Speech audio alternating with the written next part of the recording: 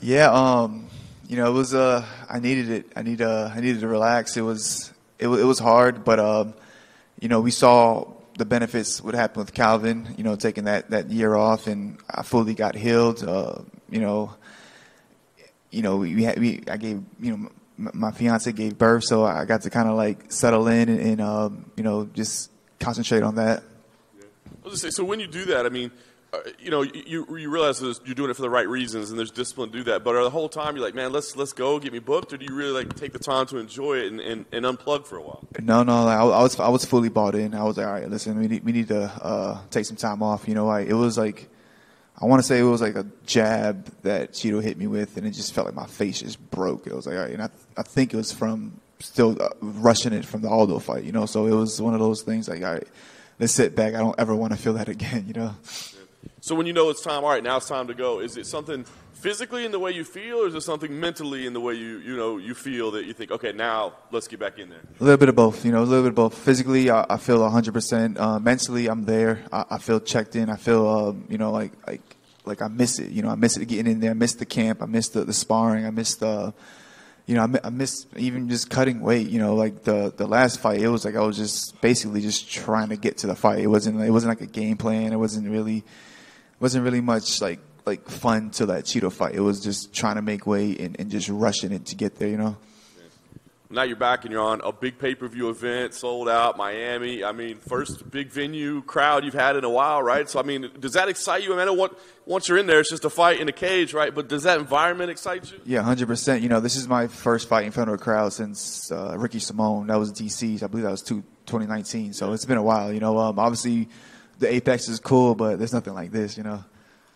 Talk about the matchup itself, because when it was announced, I think on paper, everybody's like, oh, this looks like it's going to be a lot of fun. Is that what you thought as well? 100%. Adrian brings it. He's I believe, 5-0 in the UFC, 11-fight win streak. He's finishing a lot of guys. He's making bonuses all over the place. So Adrian Yanez, Rob Font, it has Fight of the Night written all over it.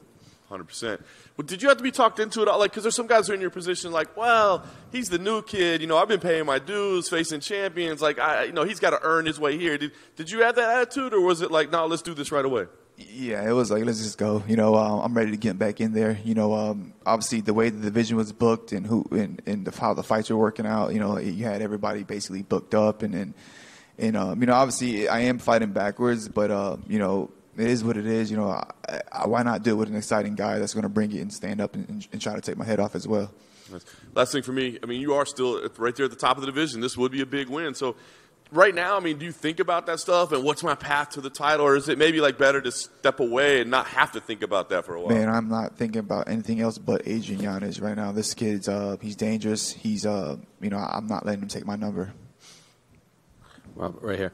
Adrian put out a post on Instagram when this fight was announced, and he said it was a trip because when he made his pro debut, you had just signed to the UFC. So he hadn't even thought about competing in the UFC by the time you were already in there. So do you relish this role as like these young kids coming up and they have to get through you to the next chapter of their career? Man, I've been saying this whole time. I'm not even treating him like a young kid. This is a grown ass man coming in here trying to take my head off. He's not like he's not like 18. So it's kind of like he's a grown man. So I'm not looking at him like that. He's a grown man. So like I'm gonna treat him like one. And obviously, a lot's made of his boxing. You obviously train with Calvin quite a bit, he's highly regarded in his boxing. How does Adrian's boxing compare to the rest of these guys that you train with? He's sharp, man. He's sharp. I love the body work. I love how he goes to the body. I love his head movement. He's one of these guys that, like, if you sleep on him, he's taking you out.